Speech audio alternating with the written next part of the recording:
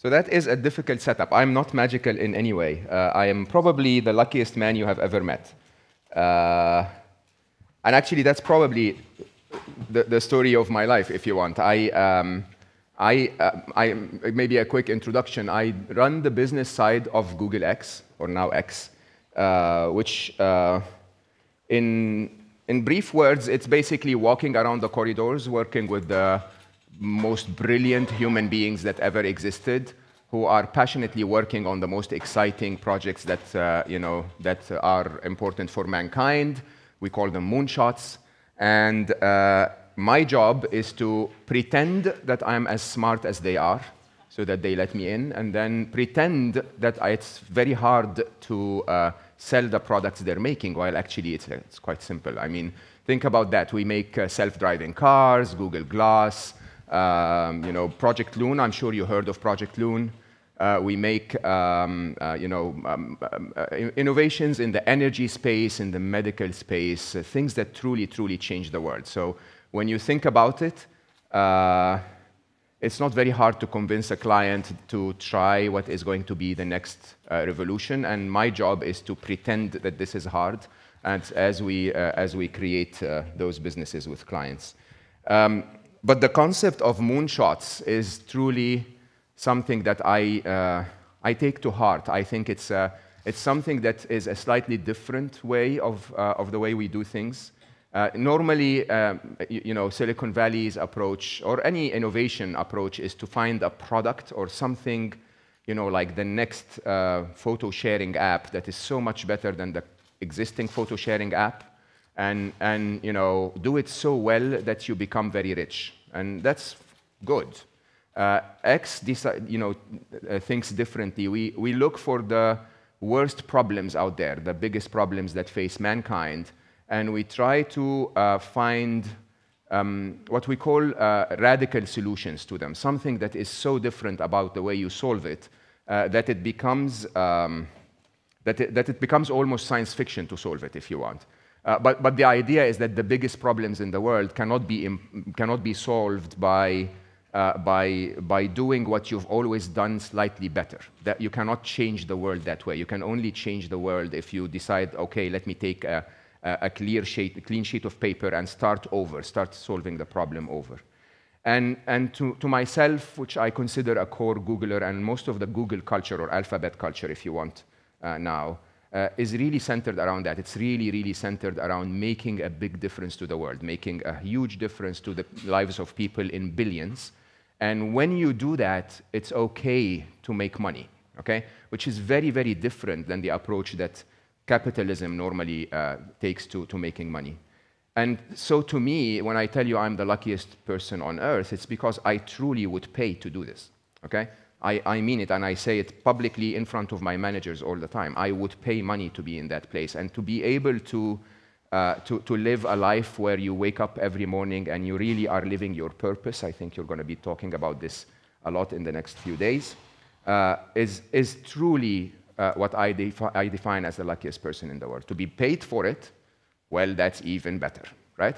I have surprisingly always been lucky. I am an Egyptian, so I was educated in Ain Shams University, which you cannot even pronounce, but if you do, you can realize that compared to Stanford, I have not been educated, okay?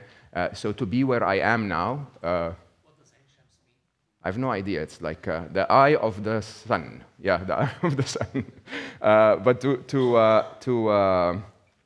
to be where I am now was a series of fortunate events, if you want. So I had a car accident with a friend at a point in time that got me to work at IBM, which was an amazing school. At the time, IBM was truly changing the world. I am an old man, notice. And, and then I had a moral disagreement with an employer that I can share with you later, that got me to leave and join Microsoft at the time that Microsoft was changing the world. And then I joined Google, believe it or not, because I had just promoted one of my team members to a job that he really wanted, and then the headhunter called him in my presence. And so he said, oh, I'm happy with my job, but you should talk to Mo. It's as simple as that, right? And when you think about that, I was also very lucky. At a very young age, I was very successful. I was a director before age 30.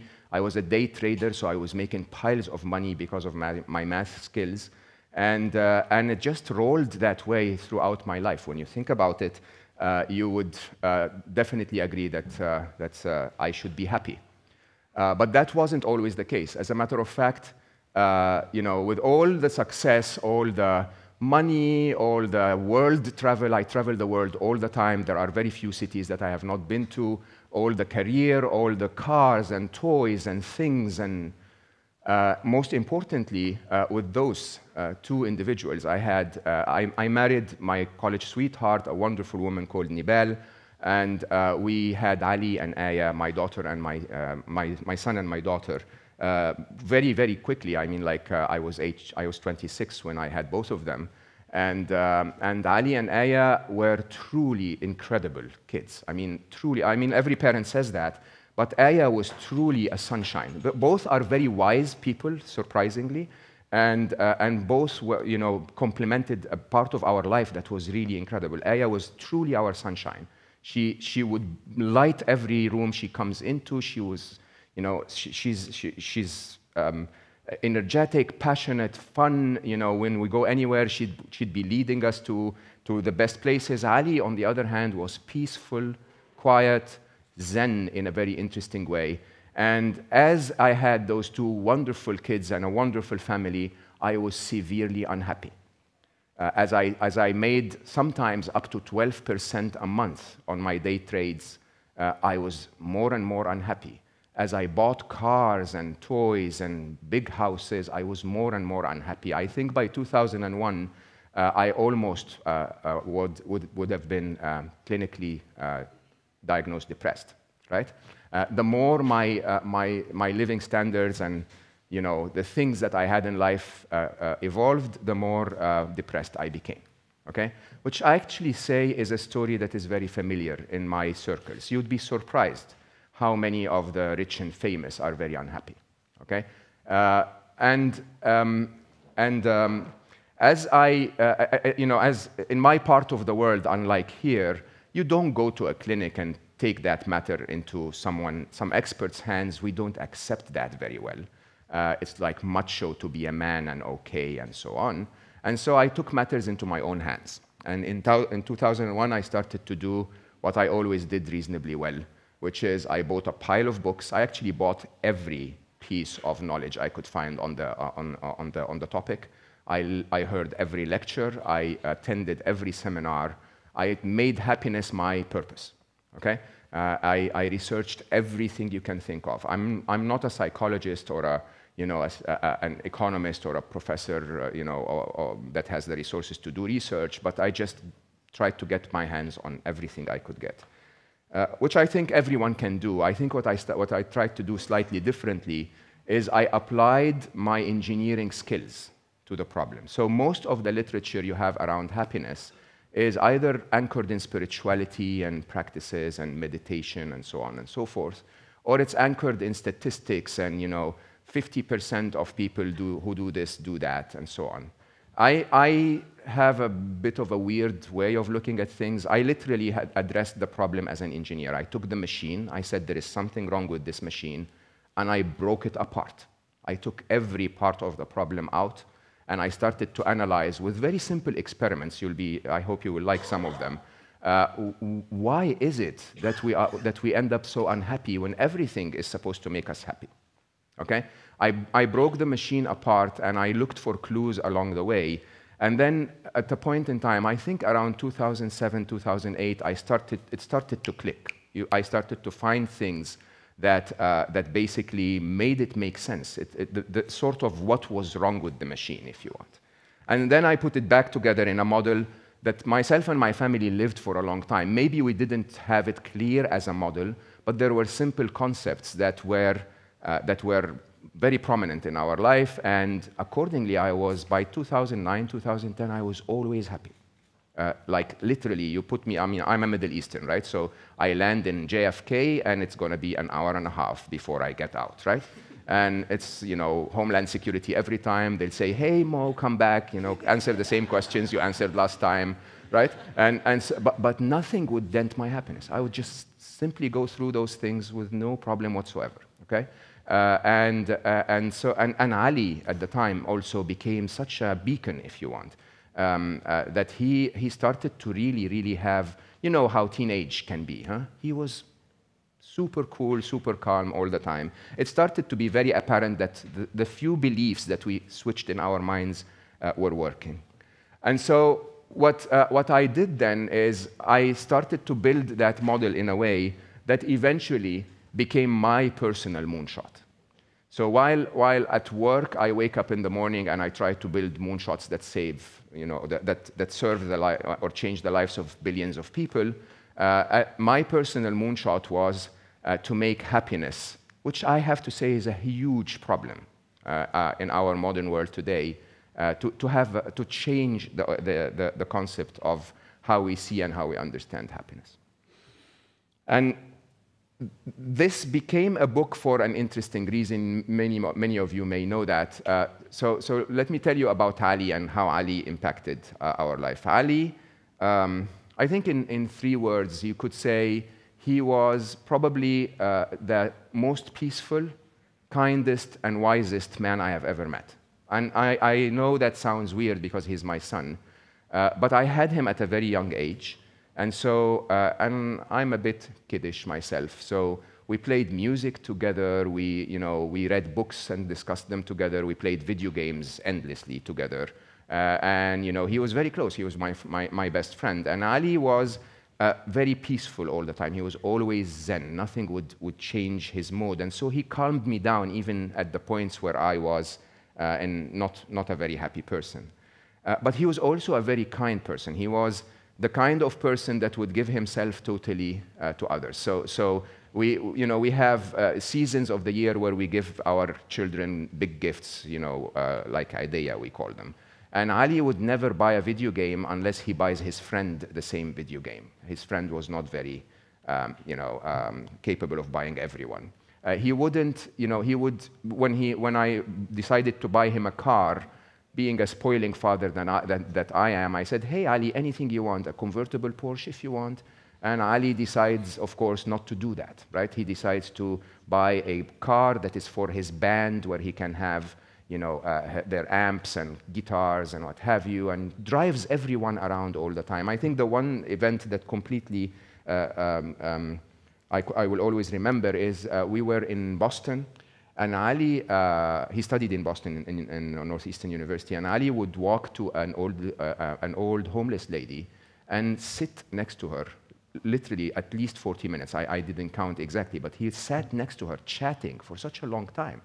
And, it wasn't like he gave her $1 and went away. He was actually making her feel recognized, making her feel human. And then he basically emptied his pockets, gave her everything he had, which I think is, not the biggest thing, but is very kind for a young man who has an allowance, and walked away. And so I saw her chasing him, digging deep into her sack and getting out a box of hand cream, unopened, which in my view was probably her biggest treasure. Like, this is the one thing that she said, when it's a great day, I'll open this thing, right? And gave that to him, and that became his biggest treasure until it's now our biggest treasure. Some of you know. So the other thing, sorry, about Ali is that he was so wise that by age 18, I started to go to him for everything. Like, literally, I'm not making this up. If I'm stuck in something at work or in life, I would go to Ali and say, Ali, what do you think of this? And in his very interesting way, he would just ask a few questions, and then smile, and then sit quietly, and then say one sentence, like literally one sentence, and I will go like, yeah, that sounds right, okay? He was so wise that at age 18, I publicly said to a lot of my friends, when I grow up, I want to be like Ali, okay? I'm not making this up. Ali, unfortunately, he lived in Boston. He called us in May of 2014, was it? Yeah.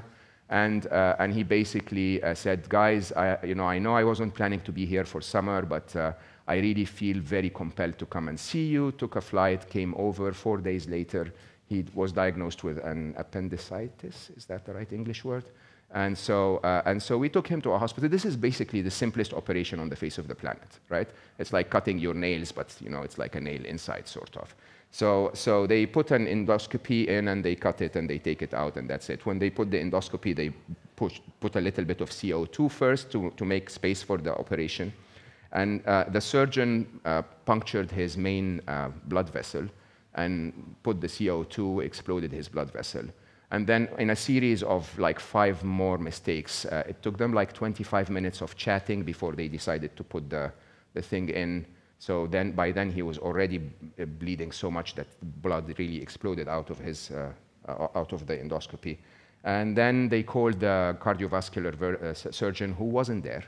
And so by the time he arrived, it was really, really critical. And they clipped his artery, but they clipped it wrong. So around 2 hours later, he was still bleeding. And we lost him, I believe, around 5 hours into the operation. They told us around 16 hours later. But anyway, in 5 hours from the moment where you have your best friends with you coming to visit, Aya was with us as well, so it was a wonderful week, and to the point where you lost your son. And so one thing about that experience was that, unlike most parents, we simply walked in, we simply smiled, kissed him on the forehead. My Nibel, his mother at the time, just literally said the most incredible thing I've ever heard. She said, Habibi, my loved one in Arabic, Habibi, you're finally home, okay? And so in that experience, we were not angry. We were not disgruntled with life. We were not, I wouldn't say we were happy. Of course, it would be a crazy thing to say that we were happy, but we were not unhappy, which was really, really an interesting observation for us. When we had the memorial, people would actually come to our house. We live in Dubai, so we have this big house that fit like maybe hundreds of people, and yet more people would wait outside to come in the heat of Dubai, probably 120 in summer. And everyone would come in crying. We would hug them. We would tell them what we think about what happened, and they would ease up, right? They would smile and they would take it easy, and then they would literally, if you looked at the event, it looked like a gathering of friends. Everyone was laughing, everyone was hugging, everyone was looking at his pictures on the wall and remembering memories. It was really a very weird vibe. It was almost like a happy party, okay? A few days before Ali died, he sort of knew. I can tell you many stories about that, but he sat us down a few days before he died, and he told each one of us what he loved about us, almost like a grandfather, giving his will. He started by saying, "Oh, I feel, I know it's going to sound weird that I'm giving advice to my parents and all in his own words." But I really feel compelled to tell you this, guys. And then he went to Aya, to Nibel, and to myself, gave us like a good 10 minutes of, this is what I love about you, this is what I'm grateful for, you made that difference to me, I love that very much, but here are a couple of things I want you to do for me, okay? And from me, he said, I want you to rely on your heart a little more and never stop working, okay? Which I have to tell you was a big thought on my mind at the time. He said, you're making a big difference, you're going to make a bigger difference, never stop working. So after the memorial, a lot of people started to come to me and say, you really have to tell people how you did this. You really have to tell people how you're okay with losing your son and best friend.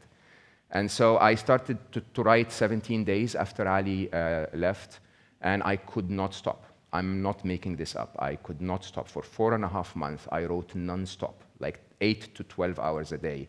Michael Carlisle, my agent, is here. I met Michael in January, just 6 months after, with 600 pages of literature around happiness that ended up being this. So a book that is an engineering approach to happiness, if you want, with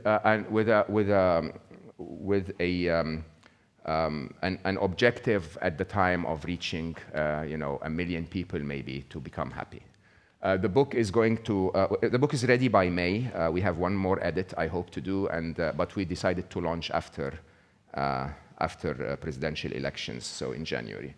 But the way we looked at it is that this book is what we call rocket fuel at Google X. This is something that will help us get the message to people, but the real mission is a mission that we call 10 million people happy. And that's, for a salesman like me, this is sandbagging, okay? I hope to get a message to 10 million people, where 10 million people will find something that makes them a little happier, and basically, hopefully tell others about those things. And I'll tell you a little bit about the mission as we go on. But that's my mission, sort of, that's my fulfillment of my son's request. Before we start, I am not a guru, and I'm not a saint, and I'm not a sage, and as a matter of fact, I'm not always happy. Okay? So I'm not the kind of person that will come and talk to you about happiness because I'm the Dalai Lama, right? His Holiness is a very different person than I am. He knows about this a lot better than I am. All I know is I found the model that works, okay? When you apply the model, it works, right? I'm like you, a street warrior. I listen to Pink Floyd, and I fight in business meetings, and I negotiate deals. So my model, I hope you will find, is a lot more applicable to the real world, okay? This stuff is hard, okay? Surprisingly, happiness, even though you would expect that we would be here in a session where we would jump and dance, and that's a very easy way to become happy. No. It's actually quite deep and quite hard, and it's a lot of stuff that we're going to talk about today, and we will only probably cover 40% of what we need to talk about. Because what I will try to do is tell you the theory, not the practice. I won't tell you to meditate. I will tell you why meditation works, okay? And then you can apply it, whether through meditation or through anything that you want. There will be no brand names, okay? So I'm not going to use the word meditation or, what's the other one? Mindfulness. I'm not even going to use the word God. These are tired brands. Institutions have taken those brands and claimed ownership for them, and basically made them not the core of what they are. So when we talk about things, please, I may even ask you to change some of your lingo. We're going to try and call things what they really are. We're not going to call them the brand names that are around them. What we will discuss is going to be some overlooked common sense. Some of the things we will talk about, you will go like, whoa, how did I miss that? That's so easy, right? Some of it will be undisputed science. So sometimes we'll go into things like relativity and quantum physics and stuff like that. I hope you will be okay with that. I'll simplify as much as we can for everybody. And those who are experts in those topics, please don't go too deep in them.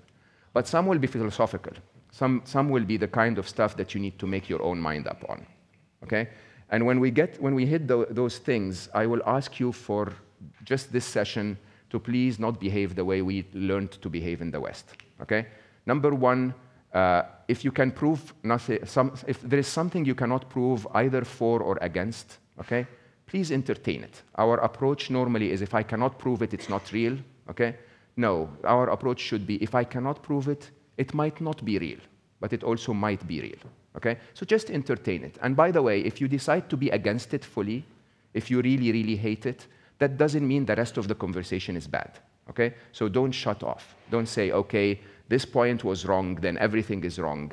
All we're really looking for is just a few gold nuggets, okay? If you change 5 things today, you will be happier, okay? So don't stick to the ones that you don't agree with. Try to find the ones that you agree with.